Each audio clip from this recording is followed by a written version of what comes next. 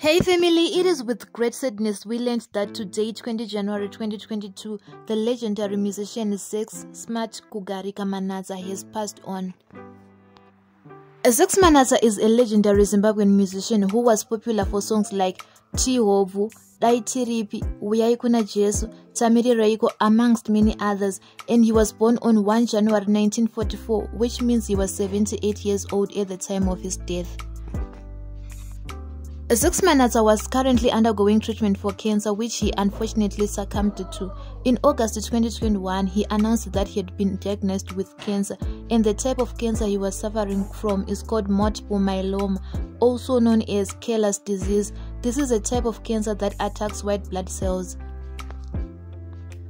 Here's some interesting facts about Zex Manatsa. Number 1. Zex Manatsa only had one wife during his lifetime. He was married to Stella Manatsa for 43 years. They got married in 1979 at Rufaro Stadium, and they had the largest wedding ever to be held in Zimbabwe.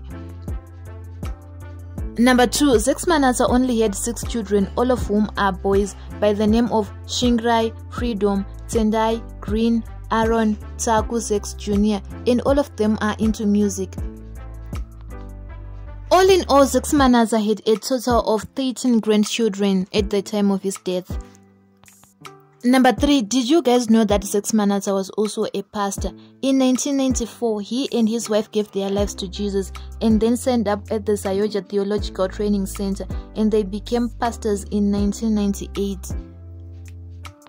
At the peak of his career, Zex Manatsa played the role of supporting, guiding, and inspiring upcoming musicians like Oliver Mtukudzi, Leonard Dembo, Simon Chimbetu, James Chimombe, amongst many others.